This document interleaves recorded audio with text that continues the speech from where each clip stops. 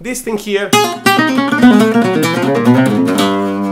So we have, this is the coordination thing that we really need to flow on.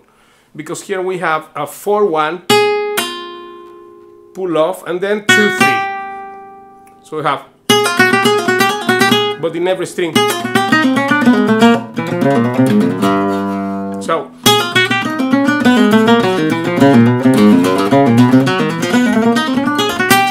and this, of course, you can actually after, you know, in the course in Skype I also show not only the complete way of all these things, but what it is for to make music, because you could do, you could transpose it to a modal scale, right? You can change it to key, use it in modal thing, use it in minor melodic, using for whole tone, for different things.